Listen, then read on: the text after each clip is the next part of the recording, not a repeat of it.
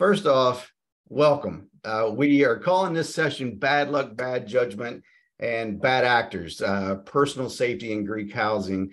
And we are just thrilled that you are here. For those of you who just dialed in, again, welcome. We're thrilled that you are with us. And I need to start with a thank you. And again, you could have been anywhere you wanted to this morning, and you decided to be with us. So for that, I need you to know we are grateful. It just speaks to your commitment to this experience and to the students who call your houses home. So we're thrilled that you showed up and you got up early to be with us. So thanks for being here. For those of you I haven't had a chance to meet, my name is Scott Pucell. I'm the Director of Education for CSL Management, and I've got incredible markings popping up on my screen right now that I'll erase in a second once I've admitted everyone. So I am a beta from Middle Tennessee State, and I am the Director of Education for CSL Management.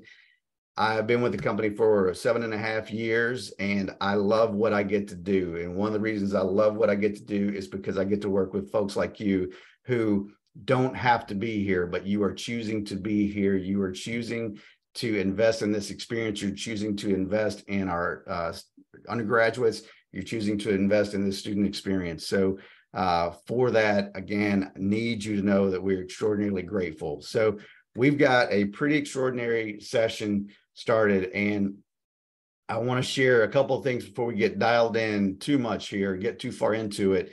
We're going to have everybody in listen-only mode. If you have questions along the way, which I'm hopeful that you will, please jump in the chat. I'll be monitoring that as our speakers are sharing. If you hop in the chat and you have a thought or a question, drop it in there. I'll be monitoring that conversation for the 2 hours we're together, and I'll be interrupting our speakers. If it's something that can wait, I'll kind of table it to the end. If it's something that's super timely, we got to have an answer right now, I'll jump in and say, hey, Woody, hey, Scott, we need you to hang tight for just a second. So, but if you have a question, please jump in the chat and we will get you taken care of there.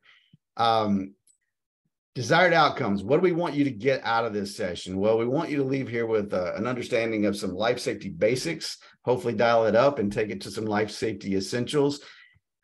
Really talk about some of the ideas that we can bring to the table to enhance resident and guest safety, especially in light of what we've seen recently at Idaho and at Michigan State.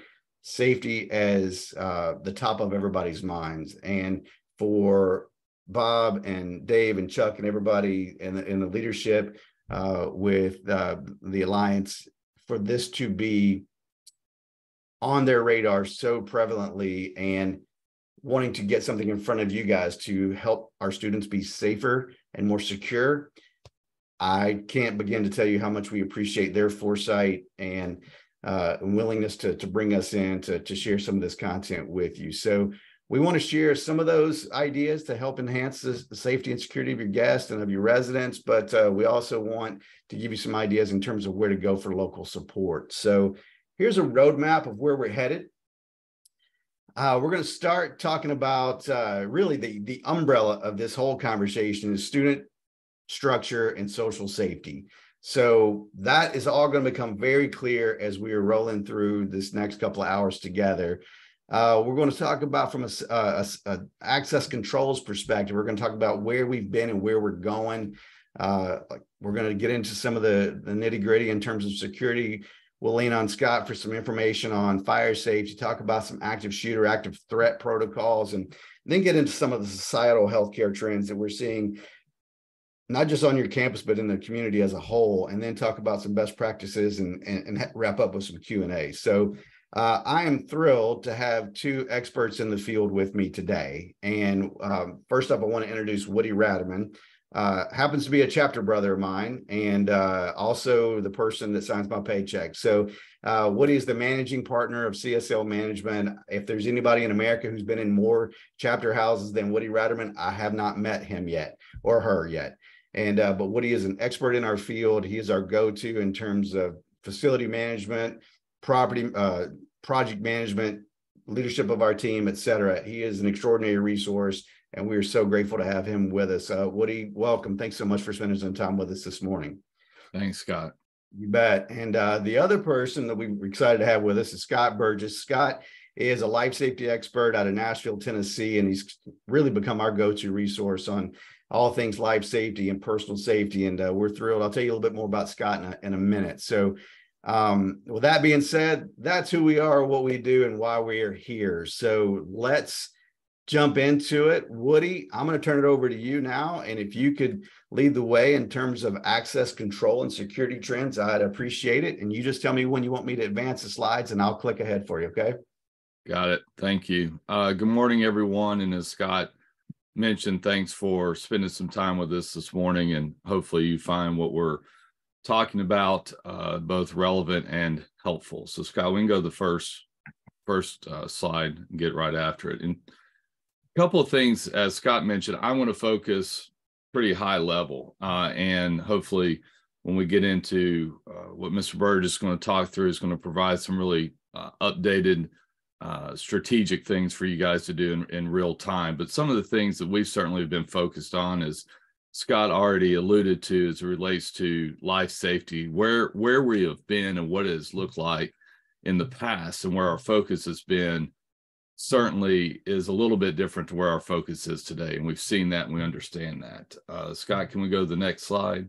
So first and foremost, certainly for the last 20, 30 years, there has been a tremendous amount of focus on fire safety, right? Sprinkler systems, fire alarms, ensuring that whatever we can do, and it's probably been longer than 30 years, but ever since one of the first fires that happened at Cornell back in the early 1900s, if you will, from that standpoint on, we have been focused on that. Hopefully none of our members ever die in another chapter house fire. And we've done some tremendous progress on that.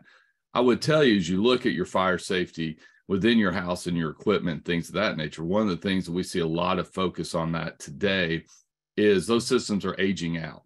And if you've not paid attention to the inspections that have been coming through your facilities lately, and you haven't been looking at those things too closely, I think it's really important that you go back and understand the age of your fire panel, you understand the age of your fire equipment in of itself, and talk a little bit more in depth with your service providers that are doing the preventive maintenance for you on that equipment.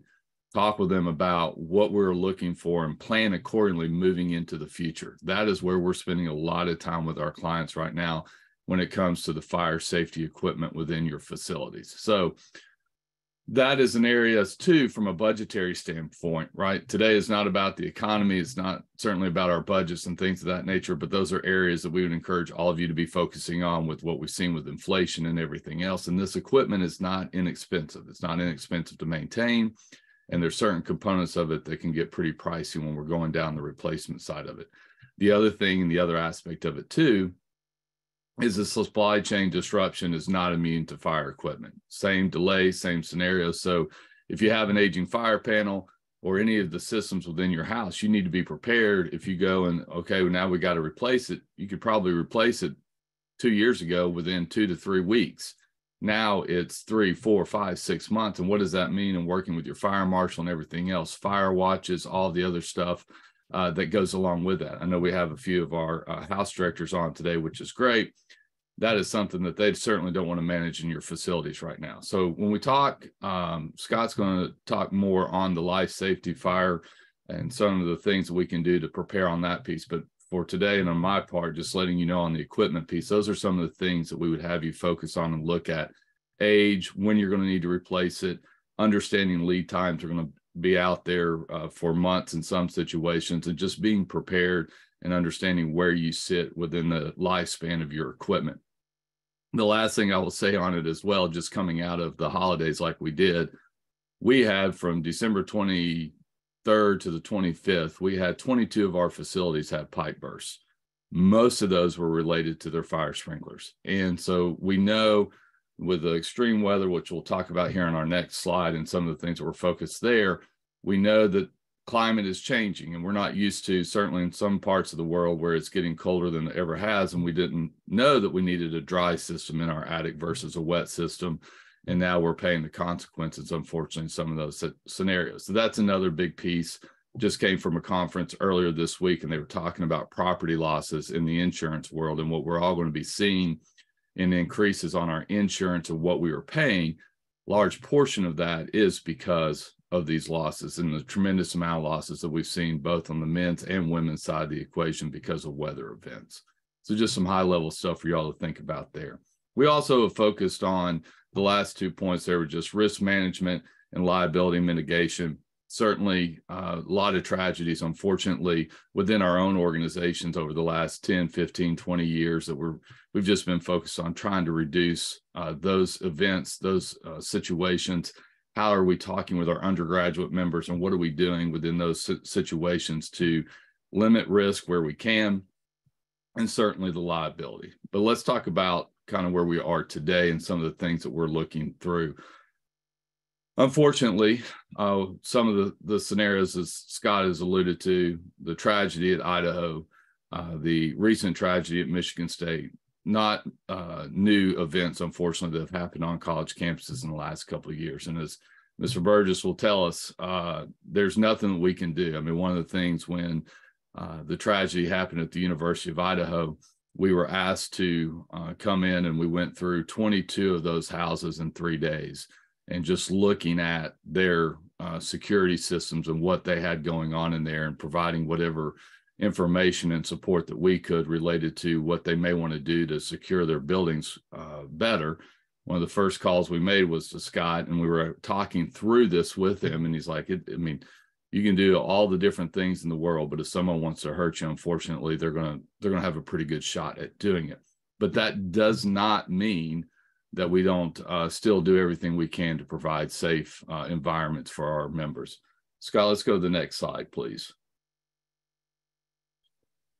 So a couple of points here. One, when we look at the focus of life safety, not that fire and all the other elements that we've been focused on risk management, liability stuff are not important, but when we talk about it today, personal safety is certainly at the top of the list. If you talk with your parents, if you are ever a part of the move in, move out process with your students today and their parents and where they are, they're talking about how safe is our facilities.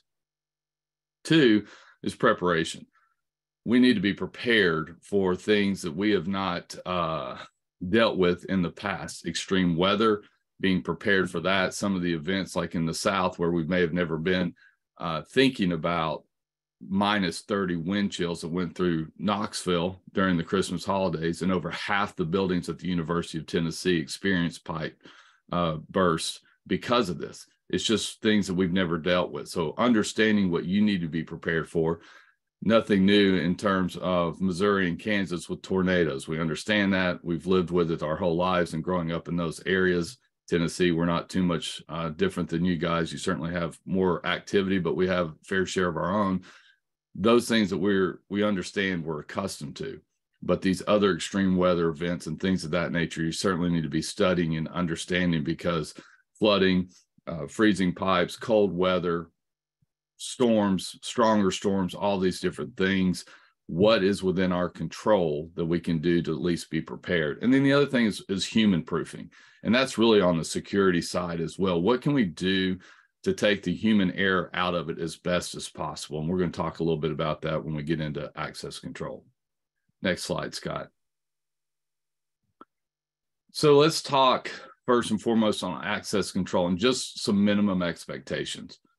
First, is access to our building truly indeed controlled? And what are we doing? And this is a lot more for the men on our call today and the men's organizations first versus the women. I always like telling the story, and Scott Fusel and I were on the campus at the University of South Carolina early on when he started with us and making a visit and just seeing our clients there.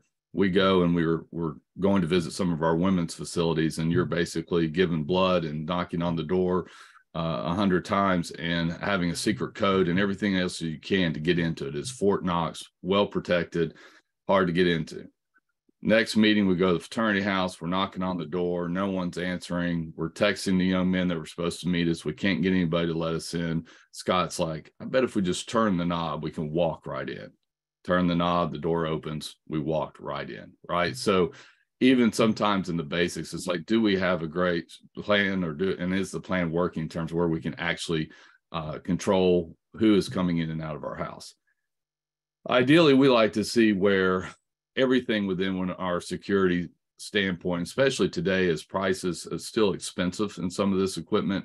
But by and large, what this equipment costs 20 years ago versus today, when we talk about cameras, access control, fire or security alarms, things of that nature, costs has certainly come down. So we really like to see that everything's ideally fully monitored.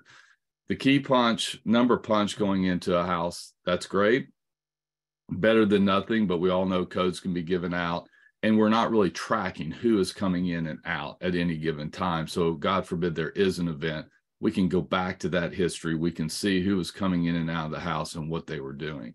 Unfortunately, just 2 days ago, at one of our facilities out in California, a young lady was coming home 2:30 in the morning. She was with her boyfriend at the time, but supposedly there were some challenges in the relationship. They came into the facility.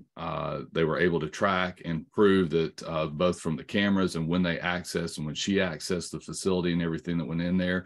And unfortunately, there was an assault that happened. They got him.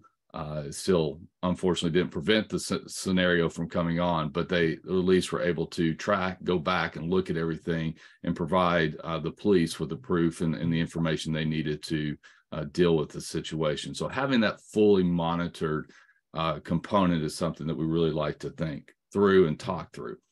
Exterior versus interior, and what we're talking about on access control. We used to just say, can we go in or can we better limit the amount of people coming in and out of our house or when they're coming in and out of our house and control from that standpoint. Now we're taking it a step further in terms of, especially when we look at houses like we have at Missouri and Kansas, when we have out of guests, I should say, people out of the house coming in that don't live, they're in it themselves, members or other folks that are in the facility. How can we control them a little bit better when they're in the facility? These facilities are big, 15, 20, some of them 30,000 plus square feet. Not hard for someone to get in and to hide or to move through the facility without anybody asking a question or understanding why or what they're doing in the facility. So we're talking a lot more today about interior controls. That was one of the things when we were doing our work at the University of Idaho. Most places there had fairly good measures, at least from the outside getting in. But once you were inside, there wasn't a lot of controls. Stairwells, we know that is a great point of focus for people that want to get in the house and steal something. They're going to sit and look at stairwells and people coming out, and then they'll put a stick in the door. They'll come back later. They'll get into that stairwell. They'll go in. They'll get whatever, electronics, computers, and get out very quickly. They're normally not there to do anything more than that. But in this idea or thought process, they get in that stairwell. If we have access control at each one of those doors to those floors, they're just in the stairwell. They can't do anything. They'll leave, hopefully, and get out and be frustrated and move forward. So when we talk about exterior versus interior, those are things of just, again, can we separate our common area spaces and stuff where we're welcoming guests and our vendor partners and things of that nature, and secure the resident side and provide just a little bit more control when we're inside our facility. Next slide, Scott. So next level, if you're looking at today and you're wanting to upgrade, depending on where you are, and again, we have the privilege of working on both the Missouri and Kansas campuses, so we're very familiar with many of the houses there and understanding the systems in place. And by and large, you guys have pretty strong games, if you will, for or systems, I should say, within your house, policies, procedures, all this. But again, if we're talking about where are we going, or what could we be looking at to just get to that next level, be a little bit better prepared, or keeping our systems updated with the capabilities today versus when you may have installed it, here are a couple of things that we would have you focus on. One is electronic and fully integrated, right? Whether it's now the big thing is on our cell phones. We know that people like sometimes to use the fingerprint technology because it's hard for you to give your fingerprint out to somebody. That technology has gotten better. It still can be frustrating, the sun, rain, whatever it may be. So I know that, and sometimes it's cost prohibitive, but at least some electronic version beyond just a key punch that you can actually track who is coming and going. You can turn off access remotely and quickly if needed. If someone loses their fob, someone is a danger to the house, whatever it may be, you can shut it down on their phone. You can shut access down instantly, and you can track who's coming and going. automated with the security system. We don't see this a lot, admittedly, on the men's side, but I'm going to tell you, as a father, I have a son that's a sophomore in college right now. And while he's my boy and I don't worry about his security, he is his mother's firstborn. So it doesn't matter what anybody says. She wants her son and her baby to be safe in her fraternity house, in his fraternity house. And she is concerned about that. So you need to be understanding to the parents and others, men or women in the facilities. Mom and dad are certainly concerned and want to look at this. So when we talk about automating with a security system, we know these houses are open 24/7. We are welcoming people in and out of the house all the time. But you can today buy a security system and access control that talk to each other, and at 11 o'clock at night, the security alarm arms at all exterior doors. Now, we're not talking motion detectors, and we're not necessarily talking windows, but you could do windows as long as, depending of maybe your ground floor windows and not somebody in the room that's propping it open for fresh air or whatever it may be. But at least your security alarm system arms all the exterior doors except one, maybe two, that allows for access for anybody coming in and out of the house after 11 o'clock at night. Now, in your mind, you might be thinking, well, this is going to be a nightmare because now we have to retrain everybody that, hey, by the way, at 11 o'clock at night, you can only use these two doors. Yeah, you will, but eventually they get it and they appreciate the security more than you will think they will. There will be some resistors, but ultimately, if that happens, that goes back to that human proofing that we talk about. The alarm sets, we have these two doors. And then if someone's propping a door open, if someone opens a door that they shouldn't be, the alarm is being activated and we're least aware of that. Again, big facilities, a lot of doors leaving in and out of the facilities to the outside. So there's a lot of opportunity. So this gives us a chance to better control the situation from that standpoint. Limit the points of entry. Again, going back to this idea, at least during the nighttime when we have a lot of events going on or whatever it may be, let's set protocol that, hey, we're only going to come in and out of the front door where it is well lit. A lot of people are looking. It's proximity to the parking or whatever it may be. And maybe there's a back door if our parking's in the back. These are the two doors that we can quickly come in and out of well lit and safe scenarios in that standpoint. And even during the day. A lot of our houses have been set up in these stairwells. Many times those doors are meant to be exit only. And some of our older homes will still have even door handles on our exit only, which allows, again, better chance to prop it open, a better chance for human error or whatever it may be. If you can, take the door handle off, put a panic bar, like open it up, it shuts, and then it just looks and appears, oh, that door, I can't get into it, and it doesn't draw attention. So think about that in terms of points of entry, how people are coming in and out of your building, and how can we do a better job securing that. Restrict movement at the interior. I already talked about that. Again, thinking about, is there a way and opportunities? Most of our corridors, most of our parts of our houses, we have to have fire doors. The firemen really like that. Now, most of the time we have them propped open and during regular business hours, unless that said fire marshal is coming. Hopefully you have automatic prop doors where if the fire alarm does go off, the door releases and it shuts. But again, we normally have many opportunities whereby we can restrict access to our residential areas from our common areas just through the setup of our facilities. Not always, but if we do, and we have an ability to do that, we would certainly encourage that's something for you to think about, especially when you talk about sporting events, game days. If we're doing any tailgating at the house, we're inviting a lot of people in and out of our facilities at any given time. This is certainly an extra layer of security that can pay off. There are some nuances and different scenarios as it relates to those interiors. If I'm a member and I've walked out of my room and I've forgotten the key fob or whatever, now I've gotten the corridor and now I can't get back in. Those are things that you can talk strategies with your access control provider, and there's different systems that you could choose that would help eliminate that frustration potentially. And just give you some background on expected costs. A lot of times people are trying to understand what these things and these systems will cost. Depending on, there's a lot of mitigating circumstances as it relates to access control and where the costs. Do we have block walls? How easy can we run wiring? How far are we what they call home running? So if we're running it from the from the door back to the brains, if you will. How long is that? How much wire, how much cable? But in essence, you could expect anywhere on average between 2,500 to 3,000 per door.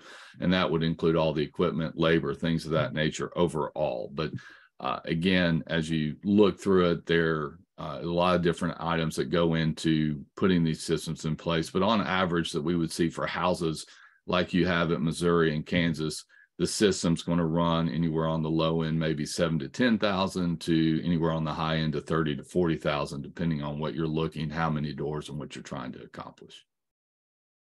Scott, next slide. Just some different comments, if you will, or certain considerations as it relates to security and what we're seeing in terms, again, of next level options, using just some of the things that we learned from our work at the University of Idaho, which I've alluded to, even to this standpoint. What we normally see, unfortunately, is when there is a tragic event like that, it gets all of our attention. Or when we have a pipe burst or whatever, it gets our attention in terms of what do we need to do to mitigate, or any of those different scenarios.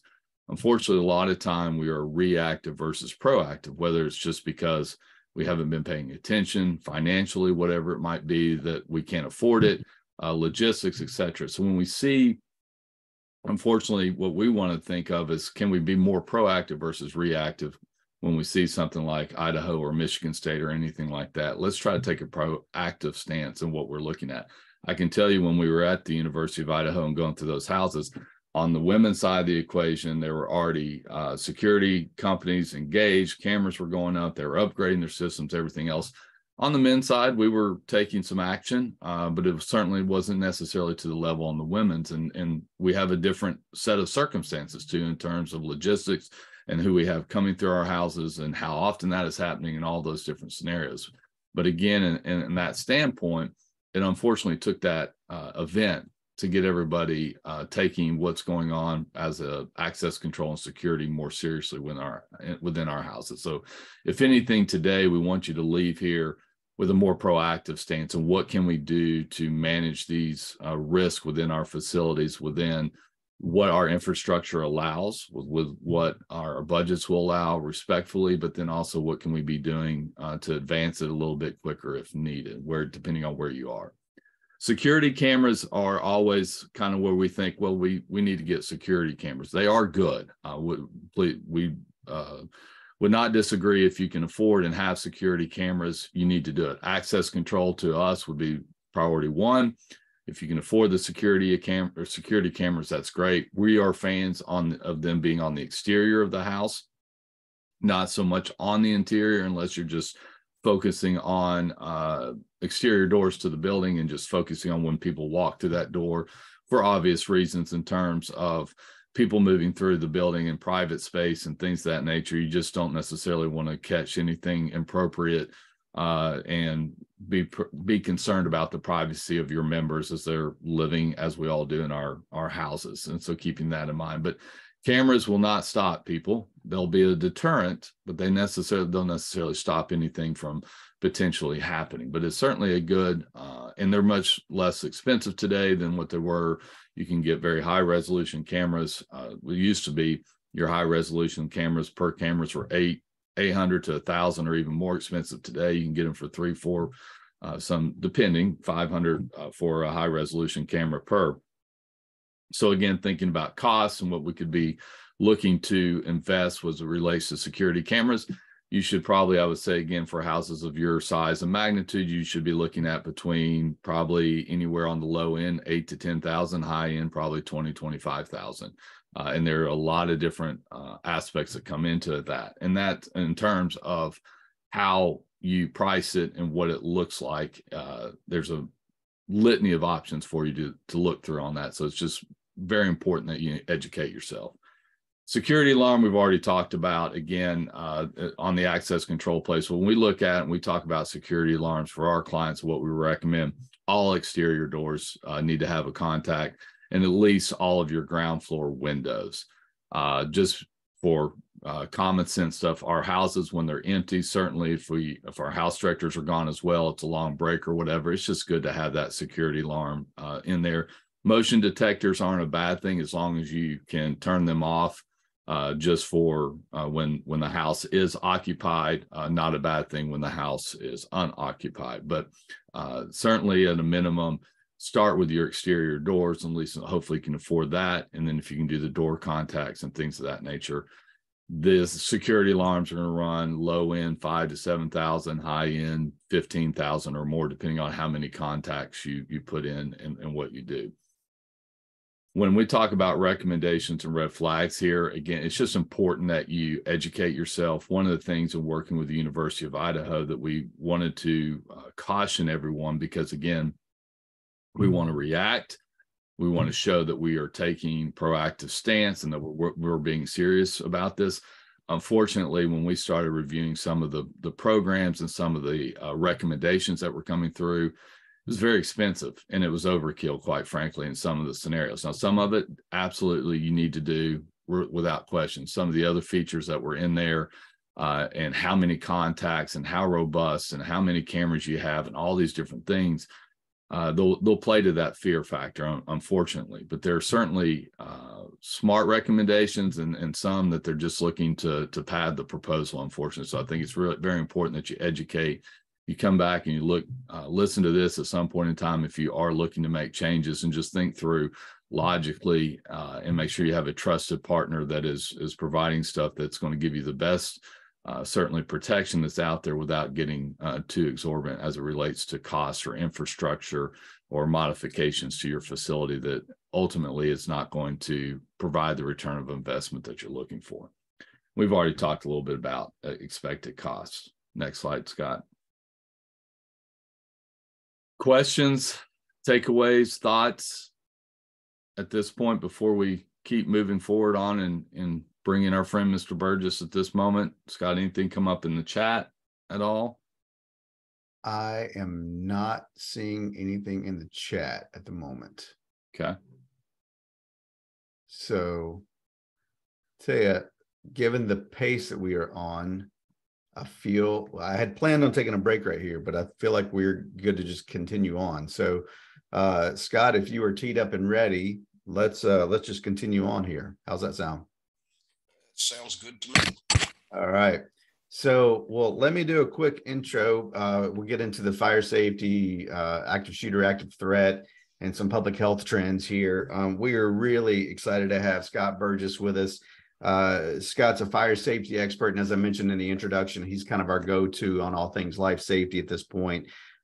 We met Scott a little over a year ago and are just really grateful for his partnership. He has a degree in fire science. He has over 35 years of experience as a firefighter, paramedic, hazardous material specialist, etc.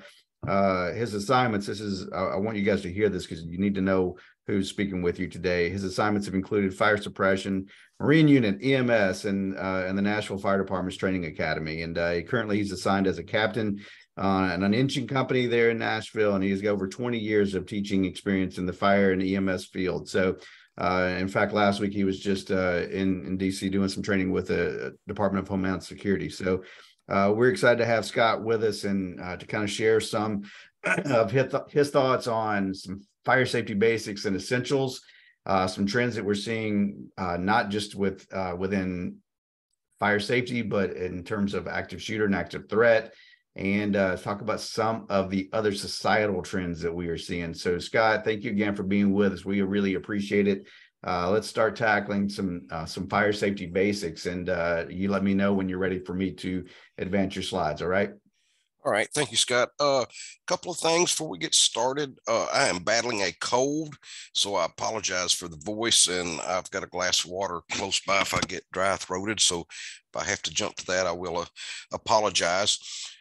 So the title of this, we start out, it was bad luck. One of the things I would like to put out or propose to you for you to think about for a moment is a lot of times we can control our own luck, and this applies to the fire safety. This applies to the active threat we're talking about, and it's also going to apply to the substance abuse. So I did a little research. One thing Scott did not mention is I grew up in Knoxville, spent many a Saturday afternoon at Neyland Stadium. And if I understand right, Missouri is now part of the SEC conference, is the rumor that I've heard. And I looked, and we've only played y'all 8 times. And unfortunately, you've got a 5-3 lead over us. Now, where I use that to tie into this and back to the luck part, you know, the 5 times that you all beat us, you had some pretty good talent on the football team. Tennessee had some pretty good talent on the football team. We had to create our luck. How did we do that? Well, of course, they practiced, but they also studied the opponent. You know, if any of you have any experience in the sports world, is they watch game film, they watch game film, they watch game film, they learn the opponent. I think that is key in what we're talking about today in all 3 of these areas. Is we've got to know our opponent. We got to practice. We do that through the preparation that we talk about. And then we also have to have a little skill set. We do that through the education of the people that are in your houses. I think by doing that combination is we create our own luck. If we ignore that, if we don't do the education, we don't do the preparation, then again, we're creating luck as well, but we're creating bad luck. A lot of things we don't have control over, but some of the things that we do have control over is we can swing luck in our favor. So I use that sports analogy to try to tie that in. So the stats and trends, looking on the campuses and some things that are common across the board. Real quick, put it up in the chat box. I'll come back in a few minutes and take a look at it. What is your guess of what is the #1 cause of fires on college campus housing? So this is both in Greek housing, traditional housing, and off-campus housing. And they define off-campus housing as anything within a 3-mile radius of the campus. So just think what you think is the leading cause. And I think it's going to surprise you, particularly from talking to Scott and Woody as far as some of the setups that are in the Greek housing. But actually leading cause is cooking fires. 83%. I mean, we're talking more than 3/4 of the cause of cooking fires. What's interesting about this is when we look at the fatality fires, and I've got some graphics coming up and we'll talk about fatalities and housing on campus. But the biggest cause on the fatality fires is attributed to smoking. The secondary on both of these is the impairment issues.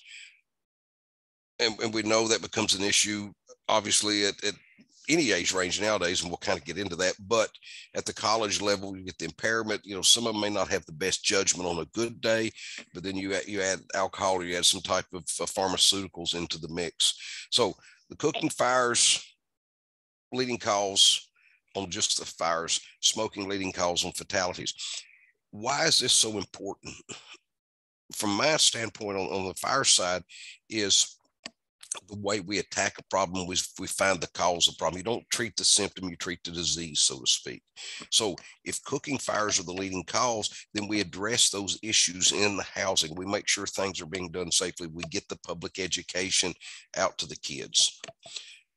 And of course, like I said, enhancement includes the risk, or excuse me, increases the risk. Scott, if you would go to the next slide, please. So what this graphic represents, this is from 2000 through 2018, I believe. This is all fatal campus housing fires in the United States. Because of the limitations of the size of graphic, it does not show the entire list. It shows it on the map. But if you will look to the left side, there were 108 incidents of fatality fires involving college housing. This includes both Greek, the traditional, and anything off campus in that 3-mile radius. Out of those, the biggest majority of them were off campus, but we've had a total of 10 victims from Greek housing. And those little dots you see, there were 6 separate fires that represent 10 of the victims come from the Greek housing, you know, your kids, so to speak. What are the commonalities here? So we've talked about the commonalities in the cause, but what's the commonalities in the prevention? How do we take this map and reduce it? Not reduce the size of the map, but reduce the number of pins, reduce the number on the list over on the left side. Next slide, please, Scott. You heard Woody talk to you about sprinkler systems. There's some really interesting facts about sprinklers. To date, there has never been a multiple fatality fire in a sprinklered building. Now I have to put a little asterisk by that, where the fire was the primary event. There's been issues where there's been an explosion and the fire was secondary to the explosion and you've had multiple fatalities. but they weren't from the fire. They were from the initial explosion. But just a true fire event in a sprinklered building, there has never been more than one fatality at any incident. In college housing, there has never been a fatality in a sprinklered building.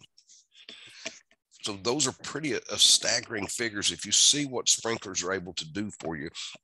I know in Illinois, and I'm not familiar with the fire codes in Missouri. I know a lot of states have adopted, particularly in this part of the country, adopted the Southern building codes.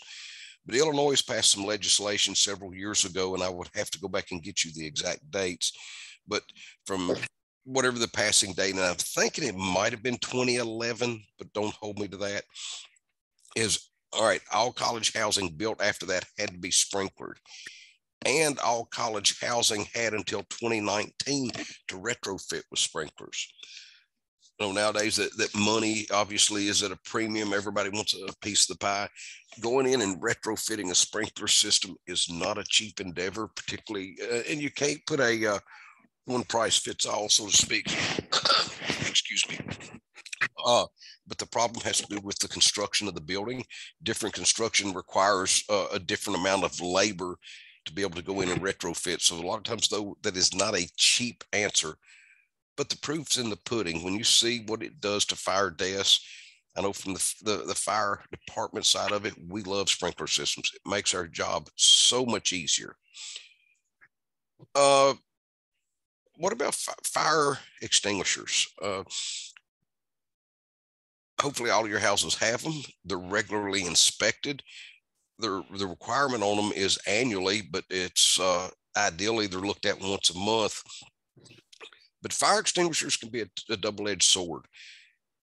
If you don't have the proper training, if you don't have the proper protective equipment, what our recommendation is, unless it's just a very small fire, a waste can size fire, don't worry about trying to fight the fire, get out. You would be surprised at how many times we'll have situations where there's a fire, somebody grabs a fire extinguisher, but it's a little bigger than the fire extinguisher can handle, or they don't have the proper training, and they kind of, instead of hitting it at the base of the fire, they do what we call spray and pray. They don't make the fire worse by chance, but they put themselves at risk and put themselves in harm's way. Fortunately, due to the limitations of time today, we're not able to get deep into it. We could spend a couple of hours on the proper use of the fire extinguisher. If that is something you're interested in, if you will check with your local fire department or your local fire marshal, a lot of their fire prevention divisions come out and do fire extinguisher education and demonstration. So it's just something to put in your pocket. Preparedness and drill basics. How often are you doing your fire drills? Do you have a set program?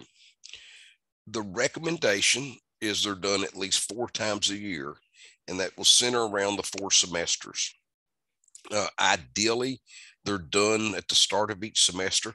Now, if you want to do them more often, absolutely nothing wrong with that. But as a minimum, because I know you're getting an influx of different students in and out of the semesters, is within the first week to 10 days of a semester. So sorry, what? Whoever goes in there. 2 spots. Go ahead, Scott. I'm trying to get him. Okay. All right.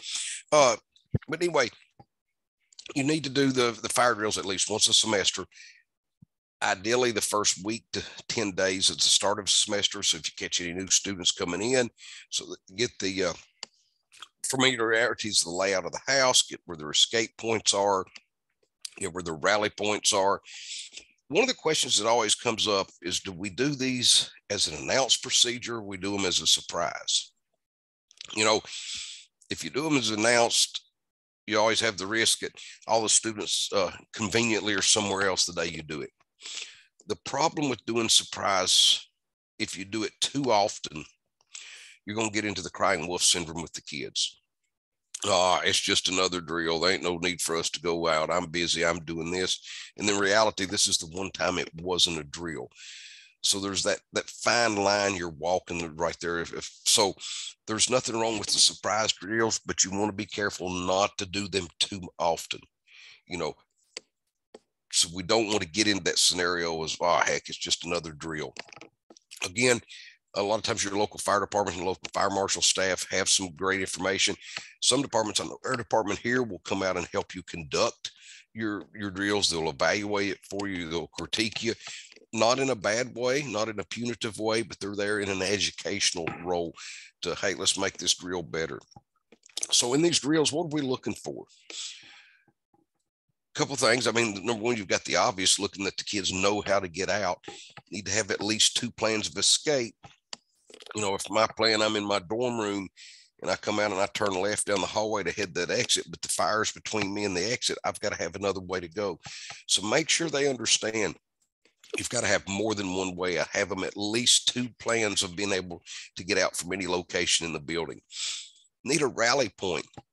And what I mean by a rally point is when they come out, they go to a pre-designated spot. That is so important for the fire department. We get there, one of the first things we're doing is we're trying to get a head count. Again, excuse me. We're trying to get a head count from somebody that's in the know. Hey, how many people are in this building? Well, there's normally 20, but there's only 19 in the yard. Well, guess what? I'm having to commit a crew to go in and do a search to try to find that person. Not that that's bad for us. That's what we do. That's what we get paid to do. However, there's many, many instances across the country of firefighters going in and searching for a non-existent victim, and then we end up with a line of duty firefighter death. So we take the approach of we risk a little to save a little, we risk a lot to save a lot. If there's somebody in there, we're going in after them.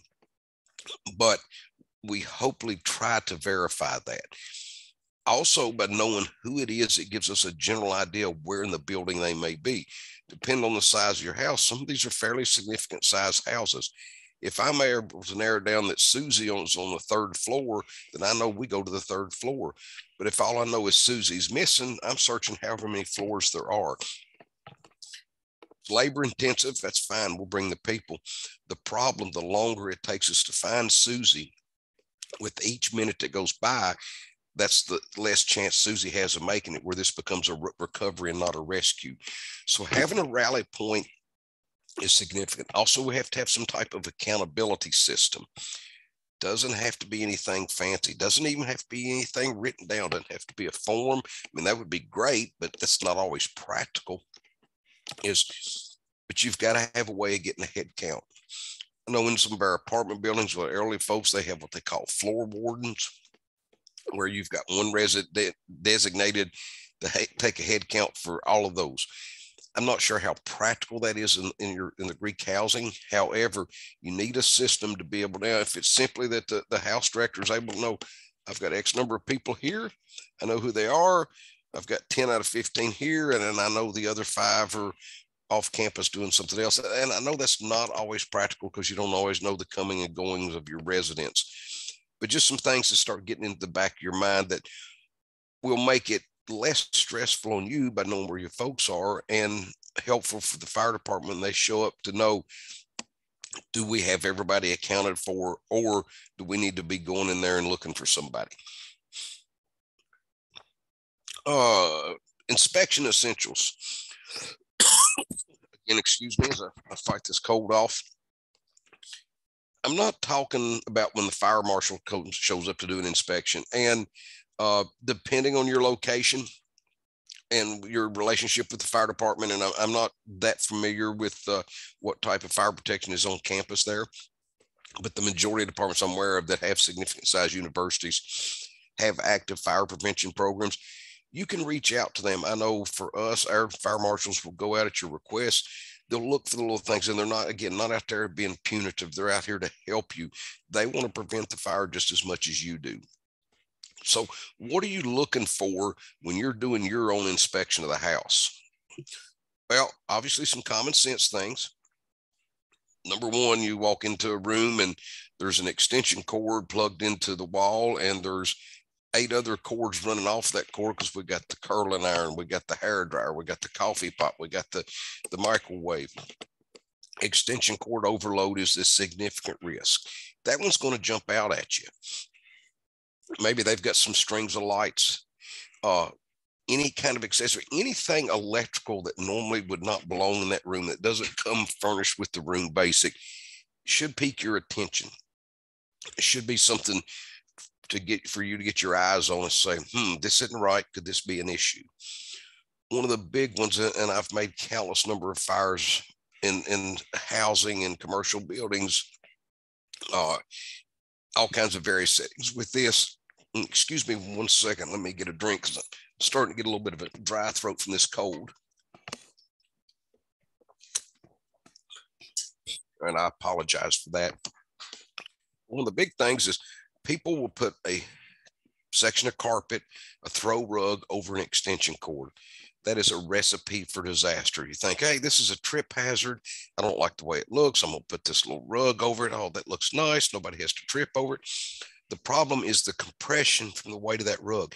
Doesn't even have to be heavy rug or mat, but the compression of that over the extension cord with the electricity traveling through the extension cord generates friction, generates heat. Boom. You set the outside of the cord, the insulation on fire, the cord sets the rug on fire. Next thing you know, the room is on fire. So that one is huge.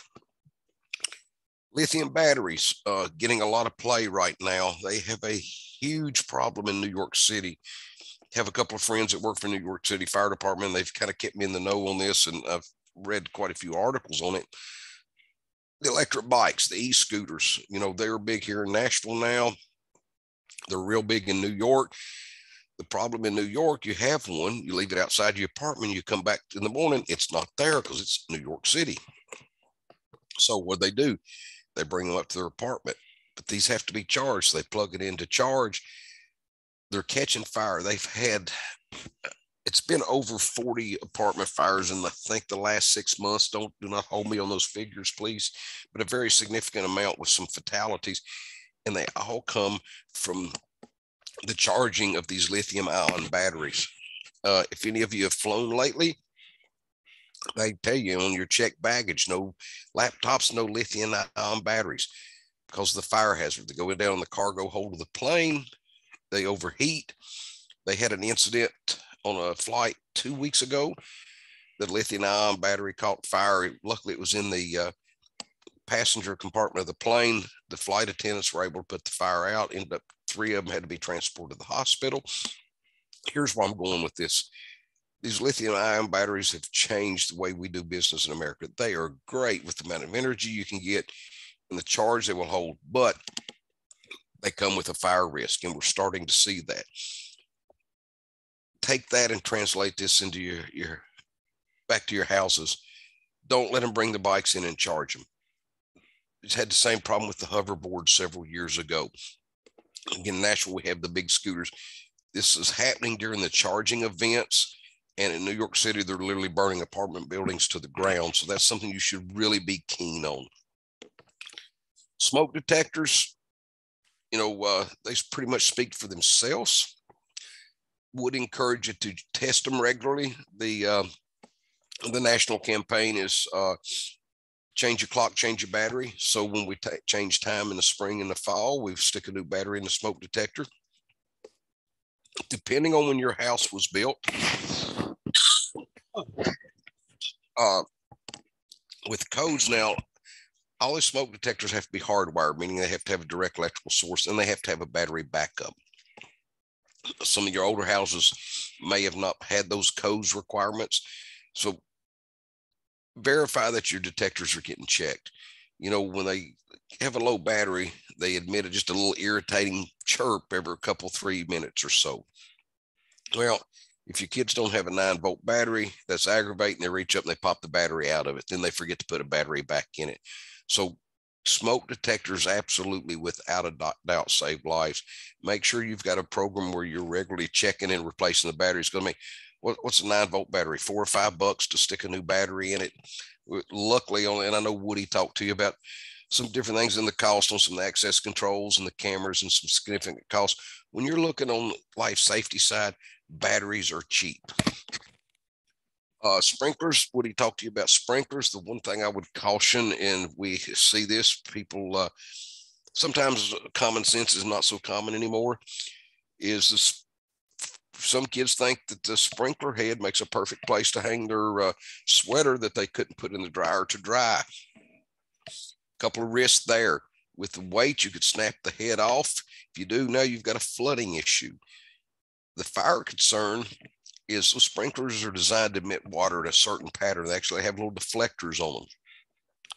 You have clothing hanging down. This is going to affect the ability of the detector to put out a proper pattern. They're staggered. The reason there's multiple heads, they're staggered so they will cover a certain area. If you deflect or change the pattern, part of that area is not going to get covered. It's going to lose the amount of fire extinguishing capability that they have. So we must not have anything hung on those. Building off something else Woody mentioned a while ago, we got to talk about doors, and he was talking about doors propping open. Every time I hear that, I cringe. From the fire department standpoint, we absolutely hate that. Now, I know he was speaking to it from the security aspect, and I get that, and that is huge. But it's huge as well from the fire side. The reason being, it allows for the travel of fire. It allows for travel of toxic smoke and gases. Many of you may not be aware, but in 2006, I believe, I'll have to go back and look at my dates, but I believe it's 2006, we had a nursing home fire here in Nashville. It's 17 fatalities, 17 elderly patients. This nursing home died.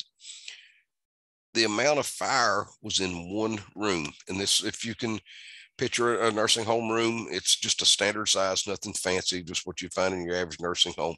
The fire was all contained in that one room. It never escaped. There was one victim in there. The other 16 were all on the rest of that floor. The door was open to that room. The other 16 died from the smoke. If that door is closed, the others don't die. New York City, several months ago, or back last year, actually, it was back in the spring, I think, maybe late winter. I'll have to go back and look. That high-rise of fire, I believe, 19 deaths. Fire was on the third or fourth floor, and they had deaths all the way to the top floor of this 15 or 20-story apartment building. Open doors. They had open stairwells, allowed the smoke to travel. And from a fire department standpoint, there wasn't much fire. We call them room and contents. It's confined to one apartment. But you get such a high body count from a simple act of having doors propped open. And if you ever talk to Woody and Scott about it, they'll tell you that is one of my pet peeves. We've had long conversations about that. But one of the messages we got to get out is we've got to keep those doors closed. If they're fire doors, Woody mentioned those, that doors that are set, if the alarm goes off, they automatically close. We've got to make sure those work, make sure those doors don't get blocked.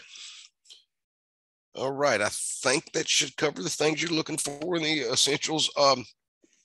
If your houses do have fire alarm systems, more so than just the smoke detectors, if they have a fire control panel, I think Woody talked about that just a minute ago. Make sure those are cleared. By codes, they have to have a 3-foot clearance around them. We'll go in sometimes and they'll be conveniently used as storage and have stuff piled up. So please, just any clutter from the fire department standpoint, we don't like clutter. So if there's something you can see or find on the clutter to remove that, that's putting yourself ahead of the curve. I see Scott popping in. I'm thinking this is going to be a good time for a break. Is that where you're going with this, Scott? Yeah, I'm gonna give you a quick break and allow you to get a drink and kind of share a couple of things that I'm taking away. And I think we're just going to keep on going here because I like the pace that we're going. And if you feel like you need a break, please by all means step away, refresh your coffee or whatever, and then we'll catch you back up when you get in. But just a couple of things a couple of my own reactions from what Scott's commented on, but. One of the things that we know that north of 75% of our houses in the fraternity sorority community were built before 1980, and they are simply not built to withstand the type of electric current that we have going through them at the moment. So when Scott talks about extension cords, power strips, daisy chaining extension cords across the room, that may not seem like a big issue, but that is a massive issue for the infrastructure we have in our homes and what they were built for originally and what they are able to withstand now. We know that the number of devices that students are plugging into their rooms is north of 20 at this point on average. So our houses just simply are not built to withstand that type of current. As Scott was talking, I was thinking about some easy takeaways for us to remember as we're walking through our houses: lights, candles, bird scooters, and Lululemon. If you can remember those 4 things, that will get you. Those are 4 easy things to remember as we're thinking about our homes. And the string lights that you see in what feels like every room in our houses, those are way more dangerous than we believe them to be. We've got photos of walls being charred because those lights get hotter than people believe them to get. Now, is it pretty to have those lights around our houses? Absolutely. Is it a fire hazard? 100%. Candles. I saw Chris Miller jumped in here earlier, and when Scott asked what the #1 cause of fires are in our facilities, she mentioned candles. Yeah, if you're walking through and you're seeing candles in rooms, that should be a red flag for you. A quick story on the bird scooters that Scott was mentioning. I was doing an assessment with one of our assessment specialists over at Miami University. This is a couple of years ago, maybe even pre-COVID. And one of the students that lived in this house, his side hustle, one of the ways he made extra money was he was charging the bird scooters in his room. So there were 6 to 8 scooters in this one room. And his job was to get those charged and get them back out on the street. Our houses are not built to withstand that type of current. So I know that sounds like a weird example, but as you're walking through, that might be one of the ways one of your members is paying his dues or her dues. So just be aware. Don't be shocked if you see that, but definitely be on the lookout. And Scott, yes, sorry. Go ahead. Well, I thought you were going to pause there just so there was a question about, do we see an issue with LED lights? So that's an area where we've talked a lot about, especially like Christmas lights, string lights throughout the facilities. They do put out some heat, little, not much. The LED strips, I've got my daughter just has it in her room, and we see it more and more in a lot of the houses where they stick it to the wall and things of that nature. We've not seen too much of a scenario where those lights themselves, and Scott might have a different and more in-depth response to this than I do, but the lights themselves haven't necessarily been an issue. Outside, we have seen slight markings left by the old Christmas lights and things of that nature, why we aren't big fans of them. I think we're more importantly, or not more importantly, but as important to the fact of, could those initiate a fire? It's more of how they're plugged in, daisy chain to power strips, wrapped around sprinkler pipes. Just the application themselves, when we're pulling them off, the damage to the walls, things of that nature. But I think more of the fire risk lies more in terms of where they're plugged in and how they're plugged in versus the lights themselves. But Scott might have a more insight on that. But that was a question that came up on the chat.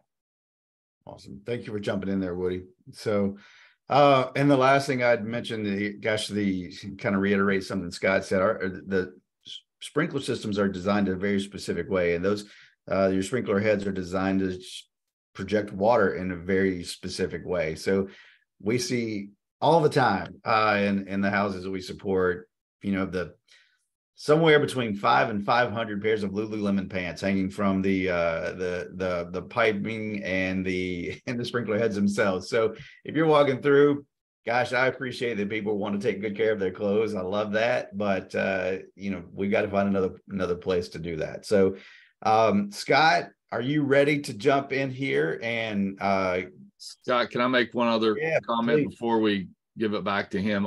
Related to his comment related to the doors in the corridors and the propping the open, certainly would echo his grave concern, because it is. I mean, if there's one element or one item that we see more often than not in our reports from our fire inspections to facilities, is this propping open the doors in the corridors. We can understand the nuisance from the resident side of the equation, but just as he's alluded to in talking about the nursing home and how important is those doors to shut, I think any of you that are looking at a renovation or a house on your house and things of that nature, that do not have automatic hold opens, which alleviate that problem, and tying in the props to your fire alarm. So basically what that is a magnetic hold open to that door where the member can open it up, leave it open. It's attached to a magnetic component that is tied to the fire alarm that will release that door the immediate time that the fire alarm goes off. It's not necessarily an inexpensive proposition, but it is certainly one that if you should be talking to your fire alarm providers about, what does it cost? What would it take? Do we have the infrastructure? And even if you don't have the capabilities today to provide those, certainly any future renovations that you do should include that. And that goes with your bedroom doors as well. Sometimes a lot of our bedroom doors aren't fire rated just because of the age of the house and things of that nature, or they don't automatically close. And certainly you could do some inexpensive renovation or inexpensive improvements to those doors with the type of hinges and things of that nature that will certainly allow them to close automatically, versus if someone leaves it open, walks out, whatever it may be. There's certainly on those doors more inexpensive opportunities, talking with your handyman and things of that nature to make sure those doors of themselves automatically close, because some of our older homes don't have that capability yet either. So just something for you guys to keep in mind, and certainly converse amongst yourselves and with your vendor partners and architects, whatever that may be on renovations. Those are really, really important aspects for fire safety that you should be considering for your facilities. Awesome. Thank you, Woody. Good insights there.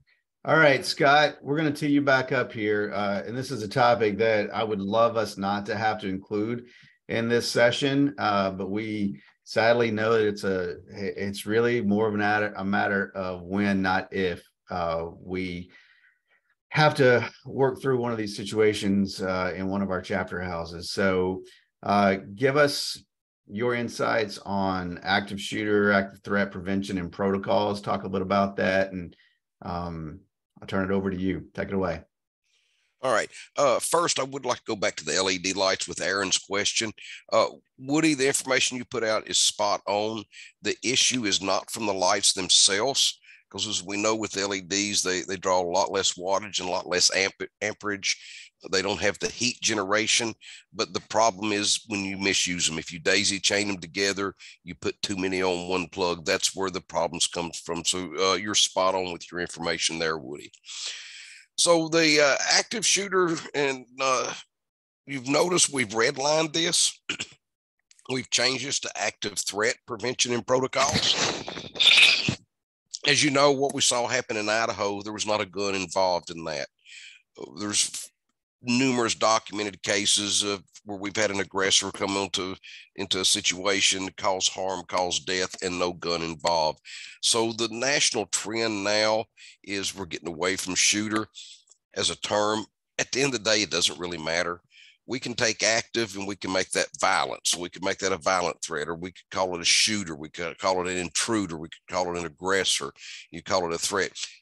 At the end of the day, this is all the same. Like Scott said, it's a shame that we're having to have these discussions, but we are. Just to give you a real brief of my background, so where I've got a little qualification to talk about this. In Nashville, we operate what's called a rescue task force. This is a national thing that's being done in response to active shooter. It's a combined response by the fire department, the police department on active shooter calls. And it's our job to go in and get the victims when the bad guy or bad girl may still be there. So I've actually responded to a couple of these incidents, significant background of training and education in it. So I just want to throw that out there. But what about the prevention and protocols? You heard Woody say it earlier, and it goes back to a combination that, or a conversation rather, that Scott, Woody, and I had several months ago, is if somebody is intent on doing some bad things, they're going to do some bad things. You know, you put the big dog in the yard and that keeps most of the thieves away. But if they are just heart set on, I'm going to go in and I'm going to do some bad things, and I'm going to hurt some people, we're probably not going to stop them. and I use the analogy, there was a couple of years ago, there was a bank robbery in New York City. It's actually, I believe, in the Queensboro, but it wasn't a traditional robbery. They went in on a weekend and broke into a vacant store next door, and they cut holes through the walls, and they went through the walls to get into the bank. So you think of a bank, they're secure, and by the way, they got like $400,000 in this robbery. You think a bank's one of the most secure places you can find, with the steel and the concrete and the alarm system, but yet they were able to defeat that. If they can defeat that, they can defeat our security measures on campus. But we need to hedge our bets. We don't want to make it easy for them. There's a term, and Scott and Woody and I, again, we're having this discussion. It's more as a military term that has been applied to this now. It's called left of boom. So this goes back when and actually to the first Gulf War, our military were having trouble with the roadside bombs, roadside IEDs. So they took the same kind of approach. They said, how do we avoid this? What do we do, to recognize it? What do we do to prevent it? What do we do to downplay it? So if you imagine a timeline, and on the far right side of the timeline was when the event happens. In this sense, is when the bomb went off. But when the event happens, that's the boom. What we do left of boom reduces the chance of it happening, or reduces the impact of it. We do some things that are, not necessarily long-term, but way out ahead. One of them is a security risk threat assessment. That is way far left of the boom. That's what you should already be doing. And Chris, I see your question, and hang on to that one, and I will come back to it, okay? Because there's an answer, but there's not an answer to it, and you'll see what I mean here in just a few minutes.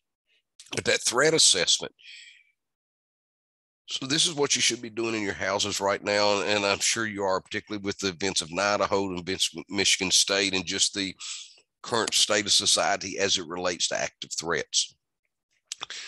This is where you're doing your security assessments of your houses. How secure are your houses? Do you have that access control? Do you have adequate lighting? Are you keeping the bushes trimmed? Those little things. But we're using this assessment to protect a specific location from generalized threats. We also have an active threat assessment. So that was the security threat. This is the active threat. This is still that left of boom, but it's not as far out. This is something that's being constantly done, constantly evaluated. Now, I don't know that too many people are going in and sit down Monday morning and go, all right, it's 8:05, it's time to do my active threat assessment for the week. This is one of those keeping your head on the swivel. And I'm not talking about we're looking for the guy coming around the corner holding an assault rifle in his hand, but we're looking for the indicators. What the studies have shown, and obviously with the time limitations we have this morning, we can't get real deep into it, but the FBI, and there's other resources as well, but the FBI has some great resources on active shooters. And they got it both obviously for law enforcement side, but they have a lot of resources for businesses, campuses, and just your average person out living his life, resources for active shooter. But one of the things the studies have noticed is each of these shooters normally display 4 to 5 behavior characteristics. And that's where we're on that active threat assessment. If you notice something different, the old, you see something, say something theory. But this needs to be ongoing. It's keeping your head on a swivel. Most of these 4 to 5 behaviors are related to mental health, violent expressions, or kind of violent overtones, if you will, and problems with interpersonal interactions or interpersonal relationships. Mental health seems to be the key to that. But what makes these people stand out? There's something that sometimes they're the loner. Sometimes they just have some kind of violent tendencies. Not that they come in smashing down doors and breaking windows and stuff, but just their nature. They're in their conversation. You see some rage in them. They have trouble getting along with others. So, but the majorities have displayed them. So now I take that and go back over to Chris's question. Does the biggest threat come from inside the house or outside? And Chris, I'm going to just give you my personal opinion on this. And this is based on reading a lot of the case studies and all. Traditionally, the threat comes from the outside on the college setting. The incidents we've had on the college campuses now, but you've got some, you go back to look at the Virginia Tech. So, but if I understand right, you're asking specifically about the house. My personal opinion, your biggest threat's going to be from outside of the house, but inside of the campus. However, now we look at Michigan State, what happened just a couple of weeks ago, and that shoots that all in the foot. So my direct response to you would be, you should see both as a threat. Not that you look at everybody in your house and everybody walks across your front yard as a potential active aggressor. However, watching for the signs and the symptoms, you need to do that on both sides. Obviously, if it's somebody in the house, it doesn't matter how good my locks are on the door if the threat is in the house. But the key is being able to recognize those signs. And I hope that answers your question, because my personal opinion is the threat is equal. We can look at the historical data, but I think the threat is equal from either side. So looking at this graphic we have up there, and you got to run, fight, hide. And traditionally, and still now, that was the common logic, is you have an active aggressor. All right, if you can, you're running, you're getting away. If I can't get away, then I'm going to hide. I'm going to go back here and I'm going to hide in the closet. And I'm going to, hopefully he don't open the door, he or she doesn't open the door and find me. If that's not an option, then I'm going to fight. These are interchangeable. And you notice we've got the arrows here that are omnidirectional. We don't have them going left to right or one lead the other and the other. And why do we say that? Look at that very last bullet point, situational dependent. It's going to depend on you. It's going to depend on the situation. And what I mean by that, my mom's 80 years old. If this is an incident involving my mom, mama ain't going to be able to run and mama ain't going to be able to fight. And she might bust them upside the head with a walker, but that's about it. Mama's going to have to hide. She has no choice. But what if your only hiding spot is the closet at the end of the hallway and there's no escape? And this bad guy or girl is coming down the hallway and they're armed to the teeth with whatever weapon of choice that they have. There is no other place for you to go.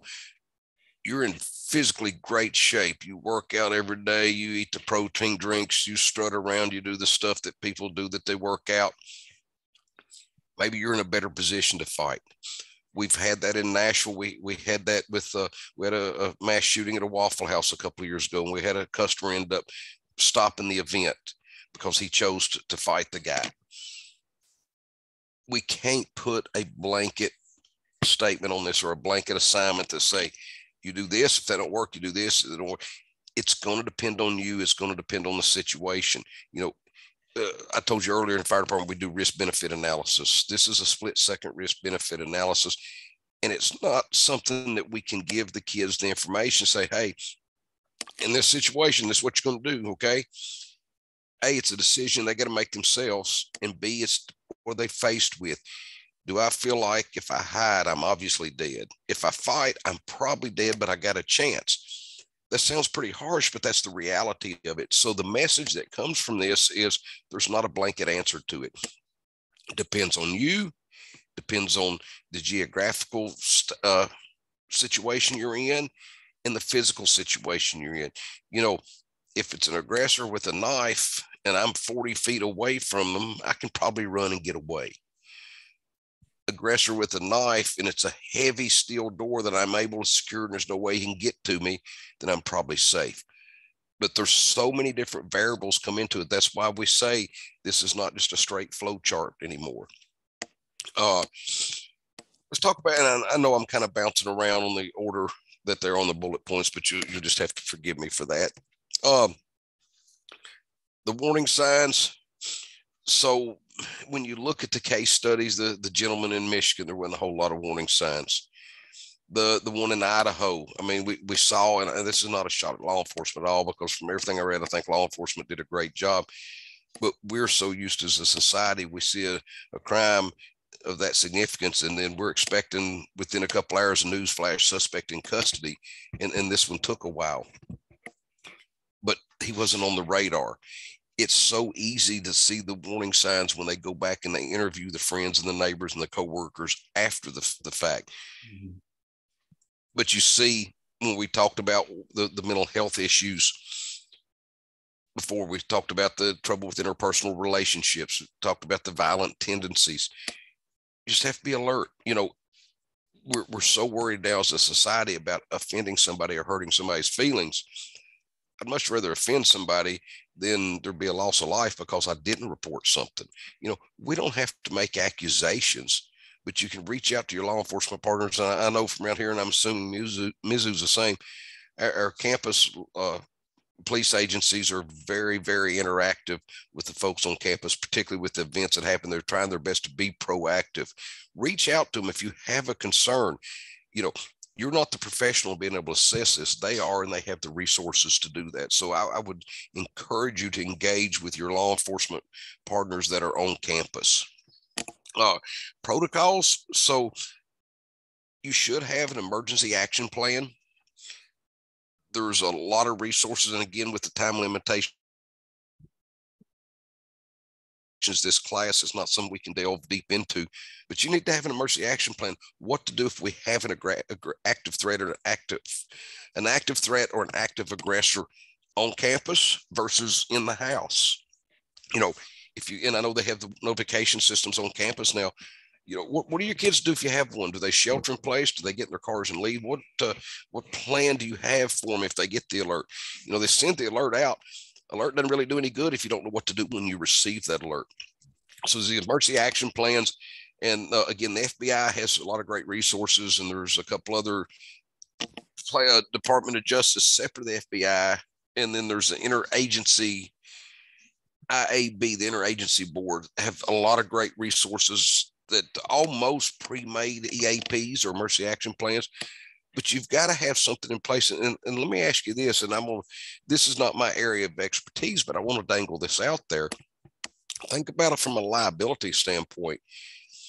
Where you, and I realize obviously human life is much, much, much bigger concern than liability, but liability becomes a concern. What happens if you have an incident in your house and you didn't have a plan in place? And when they look in the national norm now, or the accepted best practices, is most houses are having plans because it's such a prevalent problem. So in addition to trying to protect your kids, looking at trying to protect yourself in the house as well. So just a little something to think about. Hey, Scott. Yes. Scott, can I jump in real quickly? Please. We were having a conversation, Woody and I, and most of the housing professionals on the women's side of the equation. Anyway, we're in Indianapolis this week, attending the MGA Insurance Housing Forum, and this very topic came up. Okay, what are our students supposed to do when they get the alert? And we had a really interesting conversation with one of our directors of housing that we work with. And Woody, would you mind jumping in and sharing some of the insights that came from that brief conversation? So I think there are 3 or 4 immediate takeaways that are easily executable steps that we could pass along to students to help them understand how to protect themselves in the facility in that situation. Yeah. And so before I jump on that, Scott, if you can be thinking about Scott Burgess, that is, one of the things that came out of Michigan State and when the tragedies happened there, and this is something we commonly see, and I don't know what is the right answer. We saw this too at the University of Alabama when the tornado hit the campus there many years ago and things of that nature. We talk about communication and how we can communicate when this stuff happens. How do we best stay in contact with our members? And to your point, where does responsibility and liability begin and end as a house corporation or an owner of a chapter house? And where are we required? Where are we expected? There's not a lot of requirements. At the end of the day, it's your personal safety and trying to hold a house corporation or a chapter liable when something like this is going on. We've talked with our legal partners on this. There's not a lot of case study or a lot of examples, fortunately or unfortunately, that show that because you did not prepare this way or that way, we are going to hold you distinctly liable for the situation at hand. However, common sense, and this is what our legal partners always tell us, what is the prudent person rule in this scenario in terms of, are we able to secure our house, and are we able to do the minimum expectations in terms of locking a door or whatever it may be that's out there. It always goes back from a legal standpoint. I shouldn't say always. My legal friends would always kill us because it says it depends. But we certainly go back to the scenario of a prudent person rule. And have we done reasonable things to our facility to provide a secure environment? First and foremost is where I would land on the liability piece. But back to my question to you, Scott, to contemplate while I answer the question that Scott Fussell provided is what I mean, and even going back to the Nashville bombing down on 2nd Avenue, right? When we had just bought our kids' cell phones for Christmas and we're trying to set them up, and the bombing happened. And of course, they're wondering what had happened, and everything in our area is shut down. But at Michigan State, everything was clogged. Like, you could not get text messages out. They couldn't call. There was no communication cellularly. And I think, and I've heard, now this is a rumor and you'll probably be able to shoot it down or confirm it, that in sometimes the law enforcement or the security forces or whatever you may say, or the fire department, whatever, have the ability maybe to limit and take over just so that you guys can communicate the airways in some regards. But that led to the question of, well, if we have internet, does internet get interrupted in those situations? And what are ways that we can best communicate? As we were working with our chapters on that campus, make no mistake, House Corporation friends, that if something like this does happen, there are parents that are reaching out to national organizations saying, do you know where my son or daughter is? They're calling house directors. They are calling maybe even you, hey, do you know where my son or daughter might be? And they're not, and they may not even live in the house. They inherently have a hope and an expectation that because of their affiliation or membership within a fraternity or sorority, that we may have the ability to connect with our members much more effectively and efficiently than they may even be able to when these tragedies happen.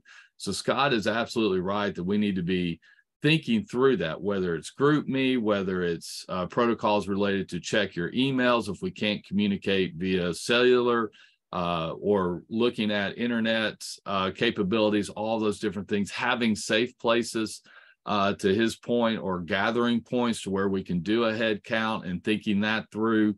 And even even if they're not even living in the house, I think it's really important to keep in mind from a chapter perspective, this goes beyond just who's living in the house when these events happen.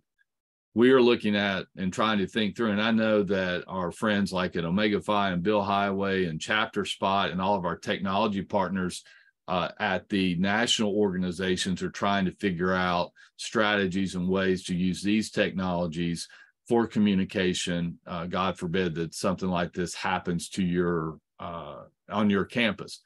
We don't have a absolute answer to that yet as it relates to the communication technology piece. But Scott, if you can just be thinking about that for a minute as to how the police, fire, and others may have the ability to control or limit what's going across the airways in those situations, and is internet in of itself linked, or might be a better strategy to try to go through the internet versus cellular or whatever it may be. Those are some strong conversations that are going on within our industry that we're seeing with our national organizations in terms of how can we use our relationship within fraternities and sororities when these things happen to better communicate and get a better sense of where our members were or are, or how they may or may not be impacted. Because as we all know, unfortunately, the young man that passed away at Michigan State was the chapter president for Phi Del.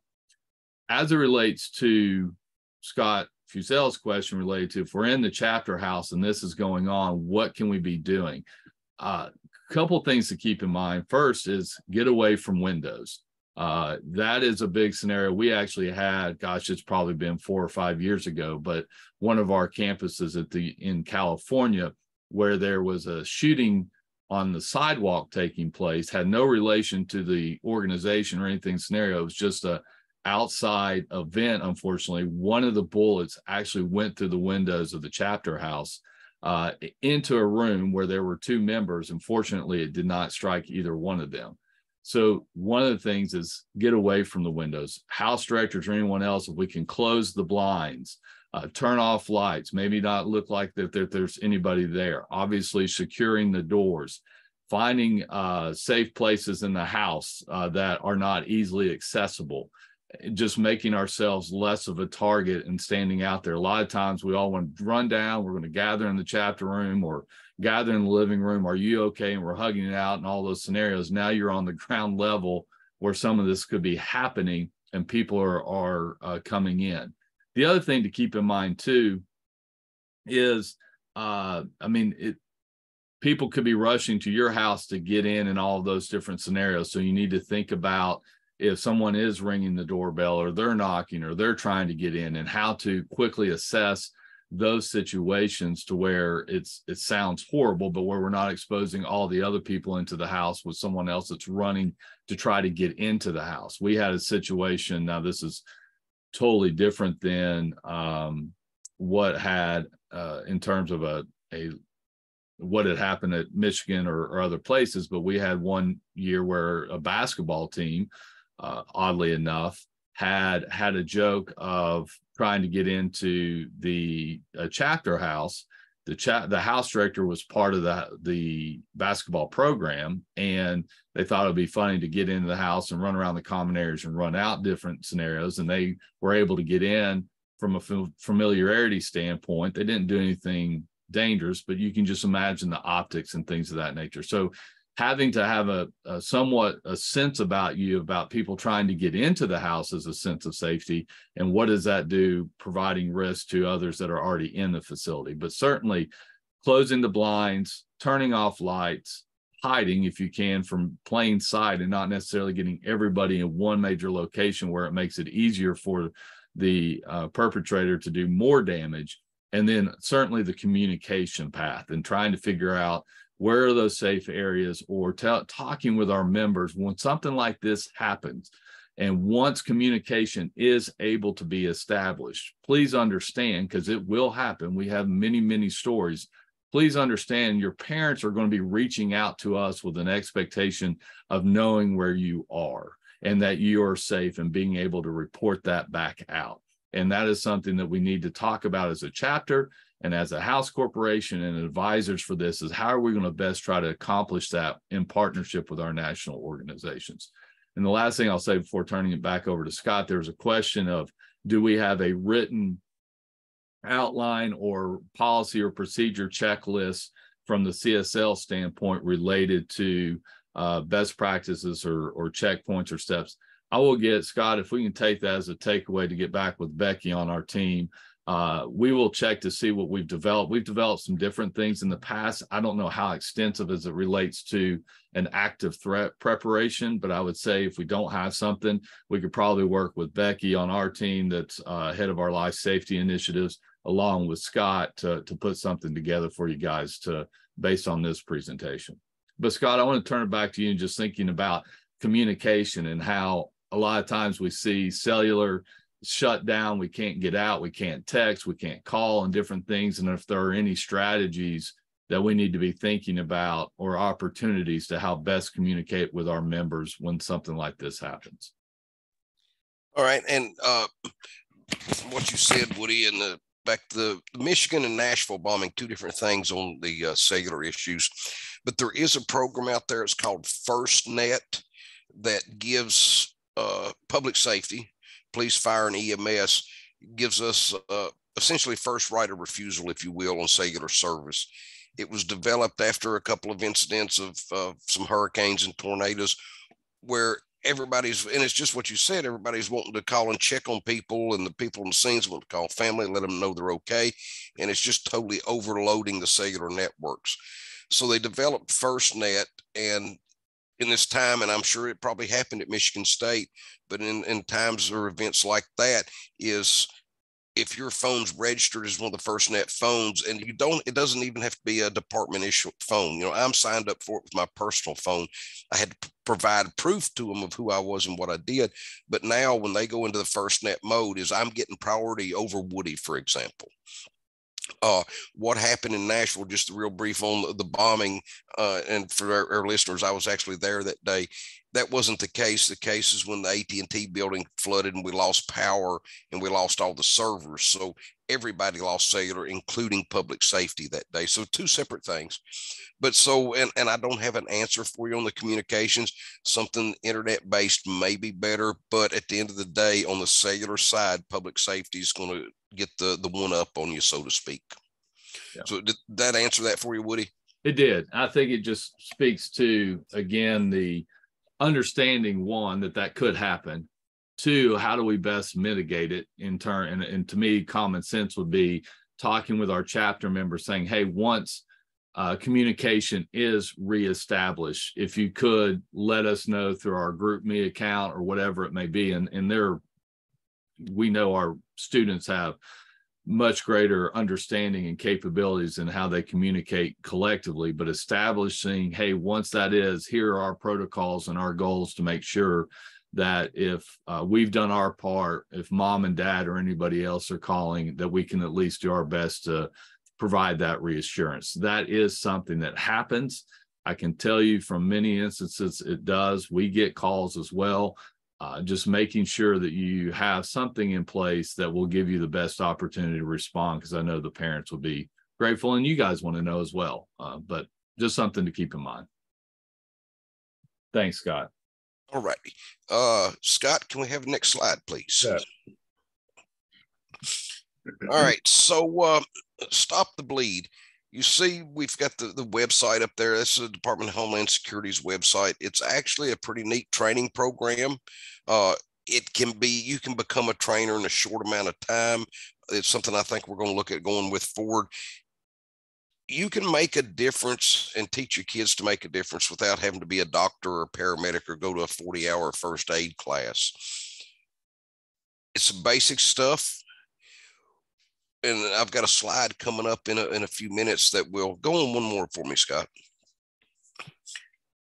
Everybody's familiar with the Pulse nightclub happening in Orlando. 46 fatalities.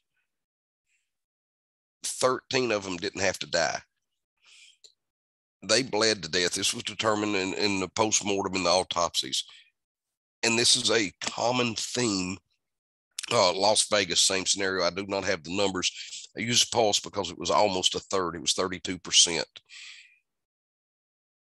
But if you can just stop the bleeding. So now go back one slide for me, please, Scott. Sure.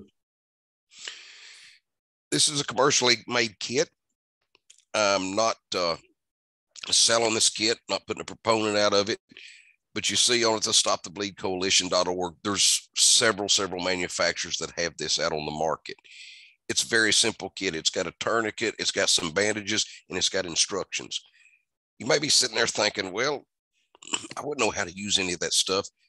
Think about where you see AEDs now, the automatic external defibrillators. Used to, that was a thing for paramedics and doctors. They're everywhere. They got the instructions on them, and they save lives.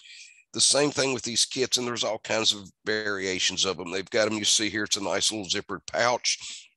They make them, depending on how much money you want to spend. You can get a cabinet, like a fire extinguisher cabinet or an AED cabinet. They come with a cabinet with an alarm system. So it's wherever you want to go with this. But the point being is, in this kit has the stuff to save lives. I'll give you a perfect example of how what we do in emergency medical services relate to this. Just a couple of months ago in Nashville, downtown, a gentleman got hit by a car. We get there, he's got massive bleeding. You know what we use to stop the bleeding? Now, we pull up in $1 million fire truck with hundreds of thousands of dollars equipment on it. And we used a tourniquet that's just like what's in this kit. That one piece of equipment, otherwise he dies.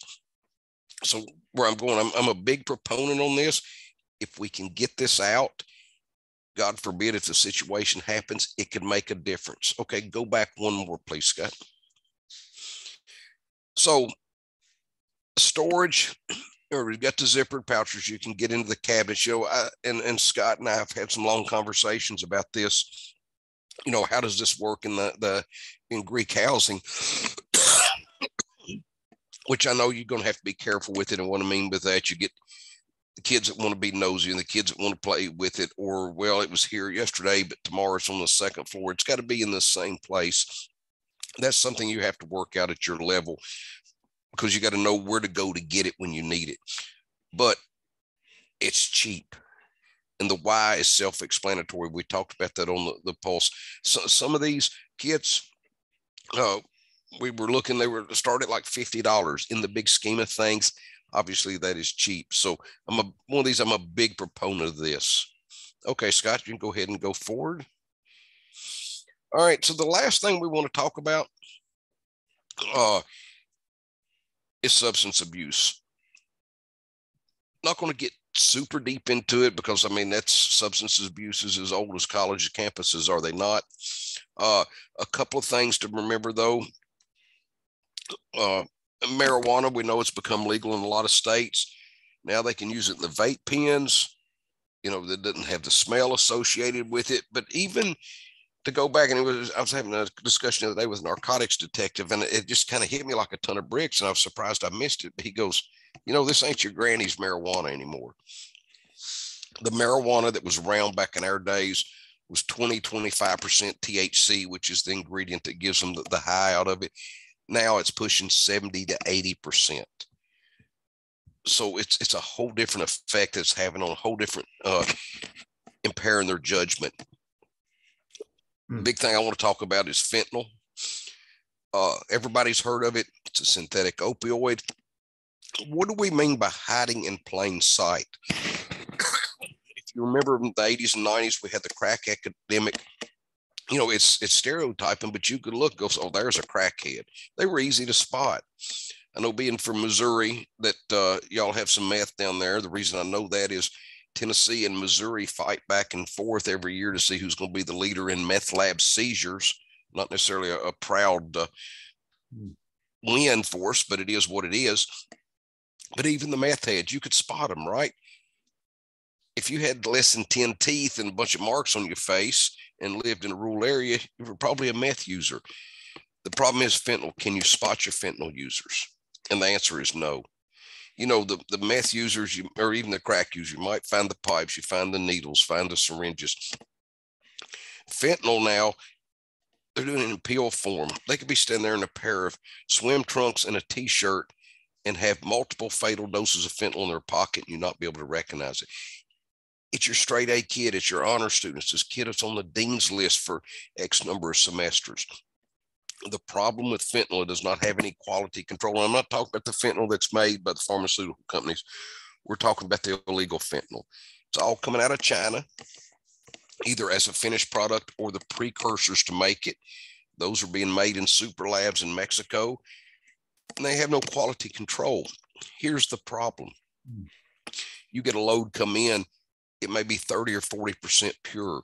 The next one could be 60% pure. So you have a kid that's dabbling in it, has done it before, no problem, but the next dose they take could have twice as much fentanyl contained in it. And the pills that we're seeing, so I want you to imagine a plate of chocolate chip cookies. And you like chocolate chip cookies. Which one are you going to pick when you reach down? Because you look, there's more morsels on one cookie than there are others. If you look, they're never the same, right? This one may be heavily loaded. This is what's happening to pills. When they're adding the fentanyl in and making these pills, it's not an equal amount of fentanyl in each time. So that's translating in, the kids don't know what the dose they're getting. That's one of the reasons we're seeing so many deaths from it. The good thing, we get to them in time, we can save their lives. It's like a miracle. Scott, next slide, please. Narcan. Now, we could get into a political debate, but we're not going to go down that rabbit hole. But, people say, well, if you have Narcan out, are you encouraging them to do that? And I'm not even going to go there with that one. To my thought is it potential? Yes, but here's the bigger deal. If I don't have Narcan there and they overdose, what happens? think of your houses. How long does it take to get EMS to you? You got to realize there's a problem. You call into dispatch. Dispatch routes the call to the ambulance and the fire truck, and then they come to the campus. Time they get into the house, what are we looking at now? 10, 15 minutes? Brain death in 4 minutes from lack of oxygen. This stuff works.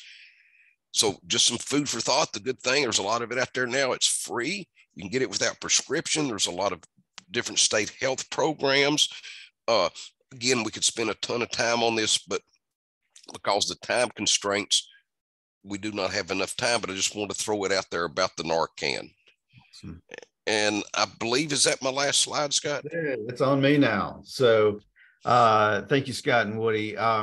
Now that we've thoroughly depressed everybody with all the, that's some pretty heavy content, and that's and we do a lot of programming. This is definitely the heaviest content that in my 7.5 years, this is the first or the heaviest dose of content that we've ever shared, I believe. But again, I think it's critical that you're having this conversation. I'm really grateful that that Bob and the team have decided to bring this to you. So I do want to spend a couple minutes as we start to wrap up here talking about mental health. We've talked about structural safety. We've talked about societal safety, and now I want to talk about personal safety and student safety. So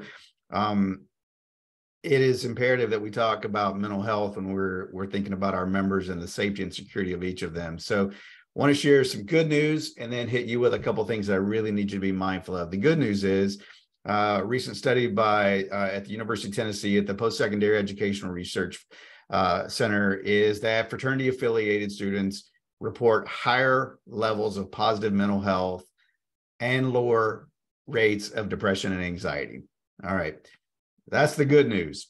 That's the good news. So just by default, our environments are set up to provide a sense of belonging, a sense of connection, and that in and of itself is largely due to or has a massive impact on that particular stat. Now, the bad news is that we know, and this is a pre-COVID number, we know that 1 in 5 students are coming to our campuses with a diagnosable mental health condition. That number has gone up since pre-COVID. We know that on average, students go 8 to 10 years displaying symptoms before they are ever treated. So think about that. Would you ever let one of your kids walk around with a fever for 8 to 10 years before you actually gave them some Tylenol or some baby aspirin? No, you wouldn't. Well, a lot of our young people are doing that for 8 to 10 years of walking around with symptoms of a mental health challenge and are not being treated. So a couple of other things. These stats came out this week from the CDC. We know that 22% of high schoolers said they have considered suicide. 22%. 1 in 3 high school girls have seriously considered suicide, and 57% of them reported a sense of persistently being sad or hopeless. On the men's side, 14% of high school boys have told this survey that they had considered attempting suicide, and that's up from 13%. Not a massive jump like the girls and the women have seen, but still, it's on the rise. So the bad news, again, gosh, and this is the heartbreaking part, is 60% of these students are still saying it is difficult for me to get the care that I need. I had a conversation.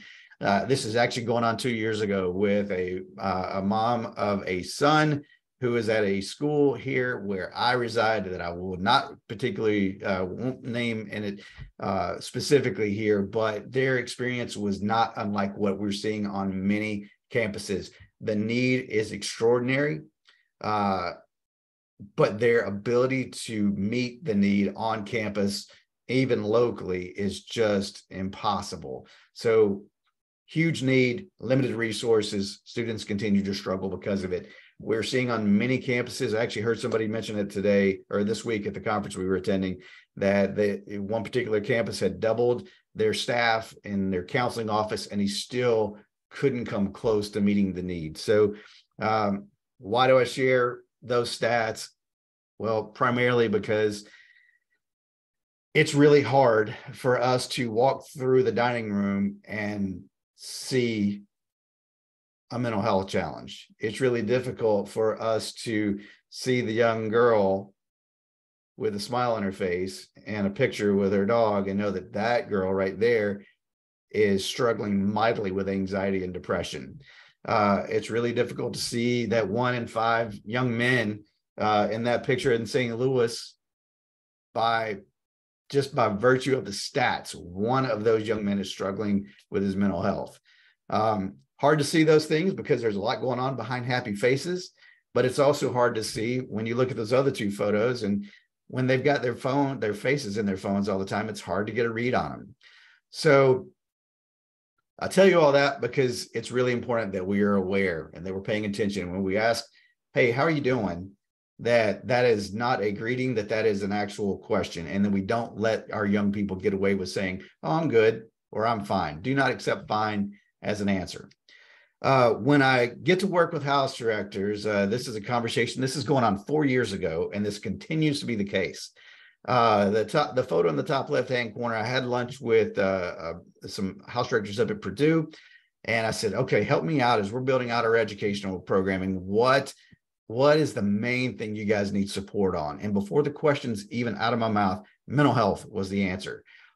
Our young people are struggling, and our house directors see it, and we've got to, we're not asking our house directors to be mental health professionals, but we've got to equip them with very basic tools, and many of those are available on our campuses. So I checked, I don't think we have anybody. I know Kansas was going to be invited, but I don't think anybody from Kansas is with us today. But if you are needing some kind of indication or some exposure to what Missouri has available on campus, there's the website. Would highly recommend that you go check out what's available there. There are programs that are available through your counseling center that they can bring to your chapter house or to the community. One of the things we did for the house directors at Purdue, we asked the counseling center at Purdue to say, gosh, could you do QPR training for us? Question, persuade, refer. Super simple. I see a young person who's in distress. Hey, how you doing? I learned that, ask a couple questions. Hey, have you thought about asking or seen anybody about that? And then once they've said, no, I haven't, but I'm open to it, then you find them the resource. Not asking anybody to be a mental health professional again, but asking people, giving people the skills that they need to be aware. So again, I share all of those stats. These are the takeaways here. Our students are struggling, and they're struggling more than we believe them to be. Again, there's so much going on behind happy faces and mental health, like we've got to, I could be here on my phone and you see my highlight reel on, well, you're not going to see my highlight reel on TikTok, but you might see my highlight reel on Instagram or Twitter or Facebook. That's my sports center. I'm only giving you the best of me out there.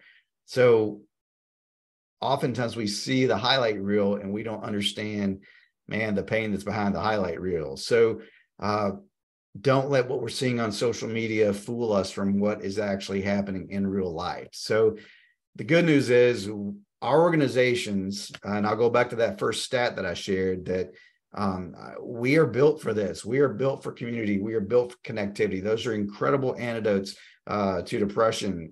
So that sense of belonging is essential. We've got 18 to 21-year-olds who are leaving their family of origin. They're coming looking for a family of choice. We can step in and fill that gap. That is what we do. That is what we are designed to do. Now, does that mean we're going to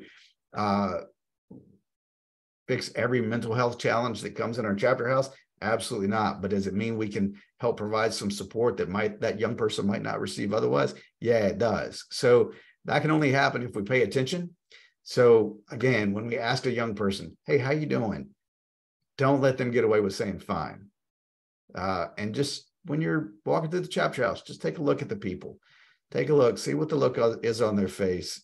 Get a read on the nonverbals and not just what you're seeing on social media. So again, lots of great local resources. Many of them are completely overwhelmed given the demand, but there's good to be done here. We get asked often, gosh, is the fraternity experience, the sorority experience still relevant? I think the answer to that is it's much bigger than that. I think the fraternity and sorority experience is absolutely necessary right now. Yeah, it's relevant, but we're necessary. Young people need us. They need people like you doing the work that you're doing, and they need the experience and the sense of belonging that our organizations provide. So with that being said, I'm going to stop there. We'll make ourselves available for the next 15 or 20 minutes. So want to open it up for questions. If you have things that you are seeing in your chapter house that, oh my gosh, we do this at ABC organization, and this has really worked well for us. Our members are more secure. They're safer because of X. We want to know what those best practices are. Or if you have a question for Scott or Woody, we would be happy to field that now. So you feel free to either in the chat, or you can unmute yourself. Either way. Scott, can I jump in?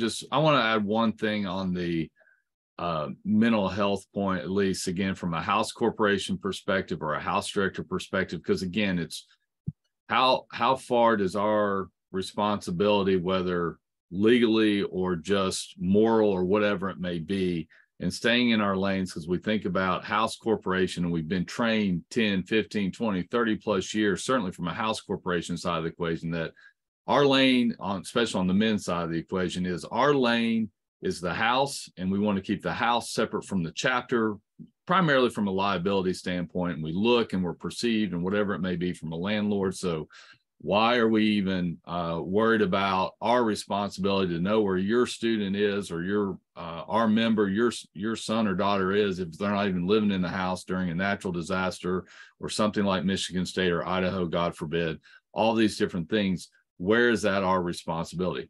Understand and can get that perspective. It is a very fine line that we walk. But I think, again, going back to our legal friends and everything else, and just even from who we are as organizations, whether you're talking about the prudent person rule on a legal standpoint, or even us as fraternities and sororities and what our rituals stand for, and being our brother's keepers or whatever it may be that is embedded in our traditions and why we exist as a fraternity or sorority. I think it's just really important, the mental health scenario, and certainly sometimes we can get exhausted by all the discussions on it and what we see out there, but it is very real, very prevalent, and very important for us to be mindful of, and at least discussing what is our response. If something happens within our house, what do we need our house director to do if we have one? If something does happen, what do our national organizations provide? Because a lot of them have resources and directions on where they're going. If something does happen, what does the campus police, mental health service, what is out there, and being prepared? No different than if a tornado hits our house, or if there's an active threat that is going on, or whatever it may be. You need to have that much preparation and understanding from the mental health standpoint as well. Just 2 days ago here at our daughter's high school, at a basketball game, a young lady we knew very well, or know very well, happy as can be, it seems like, very normal teenage high school young lady, something snapped as she was walking past the opposing team's crowd, the students. She's just walking by, sweet as could be. She pulls out pepper spray and pepper sprays the crowd. She's arrested. All of this stuff goes on to that quickly. So there are just countless of stories that are out there, and it's not meant to be doom and gloom or anything else, but there are more and more things that we see in chapter houses, whether it's relationship issues between boyfriends and girlfriends and things of that nature, the disagreements or lack of ability to communicate and resolve issues between roommates or whatever it may be. These are just things that unfortunately are laying at the feet of our house corporations and our house directors, that we need to be prepared for and have an appropriate response for each one of those that come. We cannot stress that enough in what we're seeing out there. Just wanted to add that context. Thank you, Woody. Thank you, Woody. Any questions from the group as we start to put the finishing touches on this?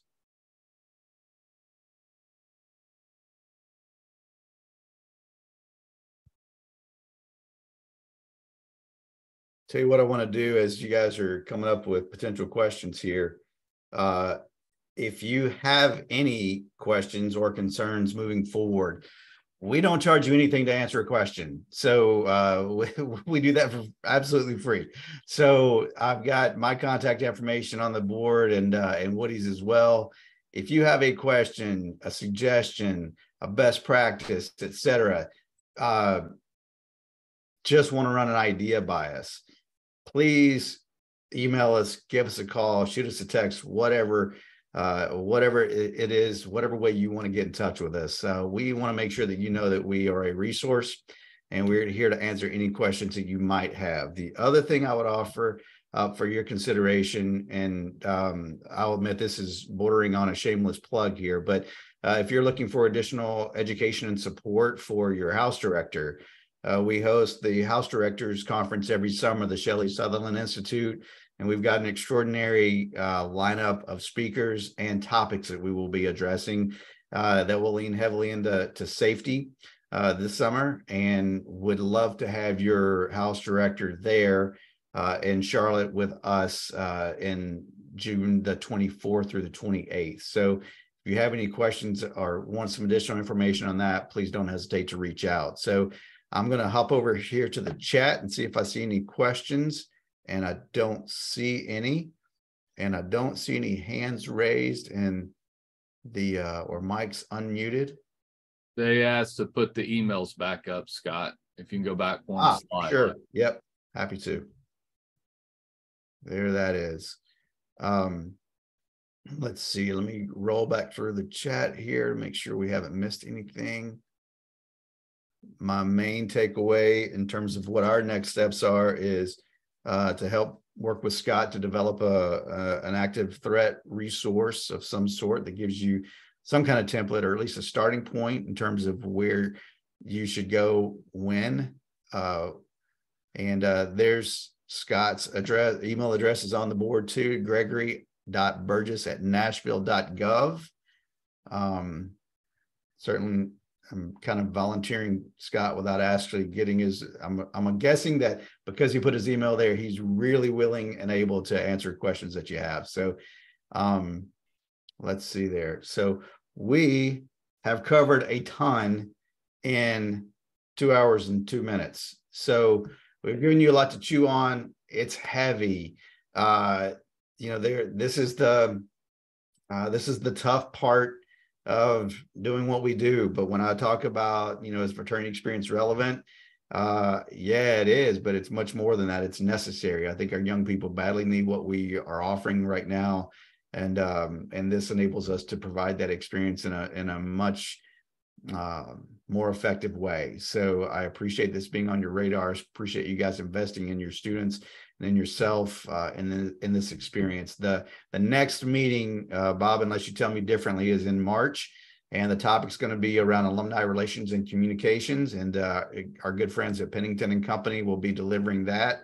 And so that will be an extraordinary session as well. So if that is on your radar, highly recommend you attend that session. Pennington does incredible work, and they deliver great content. So again, thank you for being with us. We are so grateful for you spending some time with us on a Saturday morning. If you have any questions whatsoever, please don't hesitate to reach out, and we'll see you next time. Thanks, everyone.